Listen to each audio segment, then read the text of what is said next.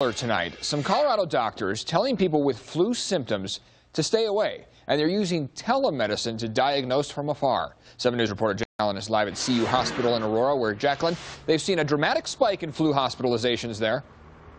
That's right. They're telling anyone who comes in here with flu-like symptoms to wear a mask like this one here whenever they come into the hospital, basically because they've had as many hospitalizations for flu so far just in the last month as they did in the entire flu season last year.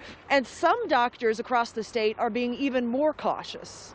At every entrance in university hospitals, signs warn flu. The key a lot of infectious diseases is to keep it contained. CU infectious disease Dr. Michelle Barron says it's not new for doctors to tell patients who might be infectious to stay home and just call. The danger of having somebody that's infectious sitting in a waiting room is that other people that are around them then can get sick and then continue to spread the flu. But beyond just calling your doctor, there's a growing trend of telemedicine. You can get on your computer, log into a virtual waiting room, and connect with the doctor. Jennifer McClendon is a physician's assistant in Arizona who also treats patients from Colorado online. I can tell that they're not in any acute distress over the webcam. I can tell that they're breathing well. Basically, treat them based on what they tell us, which is very similar to what I do in practice.